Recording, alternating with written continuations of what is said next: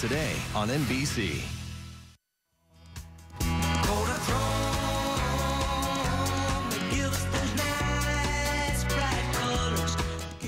Sorry, Paul, they are taking your Kodachrome away. As of today, the last photo shop with the very last batch of chemicals used to develop Kodachrome film is finishing off its business tonight.